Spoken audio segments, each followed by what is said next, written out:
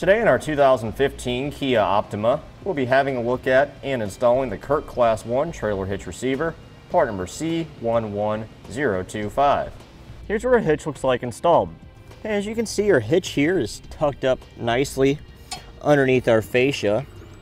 Sits nice and tight up against it, giving us the maximum amount of ground clearance that we possibly can have, and yet still giving us plenty of clearance around our receiver opening here, making this an ideal hitch to use with bike racks and cargo carriers. Now, welded onto the bottom of the receiver and the frame of our hitch is our safety chain loop plate. This plate style design has two openings, one on each side of the receiver, which are fairly large openings, which shouldn't be an issue to hook on most safety chain hooks. On the side of our receiver here is an industry standard 1/2-inch diameter hitch pin hole to secure any of our hitch mounted accessories. The hitch pin and clip is included with the hitch. Welded onto the back of our receiver is this reinforcement collar, which helps give us a more refined appearance and also reinforces the shank of the receiver a little bit. This hitch features a 200-pound max gross tongue weight rating, which is the amount of weight forcing down, and a 2,000-pound max gross trailer weight rating, which is the amount it can pull.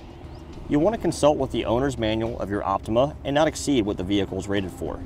Now, if you're using this hitch for a non-trailer application, such as with a bike rack or a cargo carrier, CURT does require the use of a stabilization strap, which is sold separately to help support the load. Now for a few measurements to better assist you in choosing any hitch mounted accessory you may need, such as a bike rack or a cargo carrier. You're looking at about 11 inches from the ground to the top of the receiver opening, and about 4 inches from the center of the hitch pin hole to the rearmost part of the back bumper. Now that we've gone over some features, we'll show you how to get it installed. All right, to begin our install, we'll be at the back of our vehicle, and we're going to put a support strap in place to help hold the weight of our exhaust. In some applications, your Kia Optima will have an underbody panel. You would have to remove this in order to install the hitch. Ours does not have that, so if yours has that, just follow the steps in the instructions. And now we'll take some spray lubricant and spray our exhaust hangers.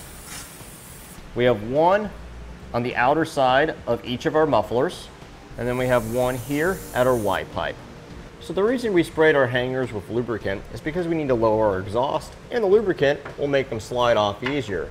Let's use a pry bar and we can pry them off.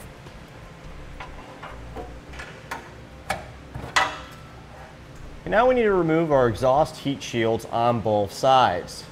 We have 4 10mm nuts that hold these in place. Then our heat shield, pull down.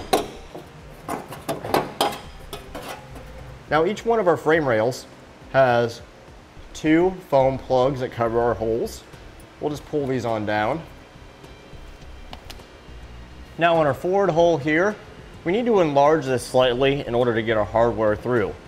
I'll use a carbide bit to help grind around the outside edge of it. If you have a step bit, you can use one of those to enlarge it. We're just looking to enlarge it enough for our hardware to pass through.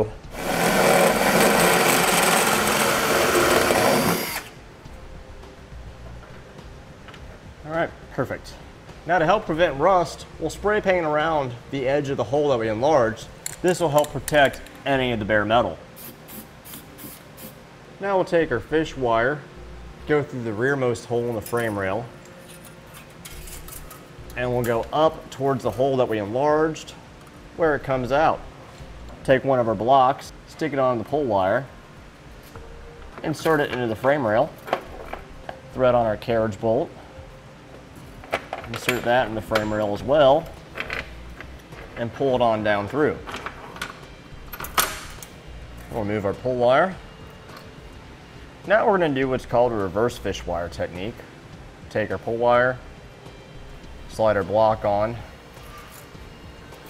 thread on our carriage bolt, stick the bolt inside the frame rail, followed by the block, and we'll pull the bolt back down through and remove the pull wire. And we'll repeat the same process for the other side.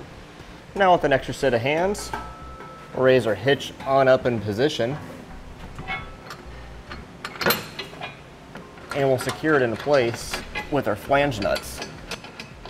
Now we'll snug down our hardware with a 3/4 inch socket. And now we'll torque our hardware to the amount specified in the instructions. Now we'll raise our heat shield back into position and re-secure it with our nuts. We'll have to bend it a little bit to fit around our hitch.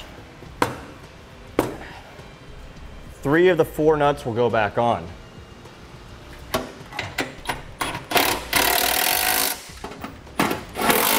And we'll do the same on the other side.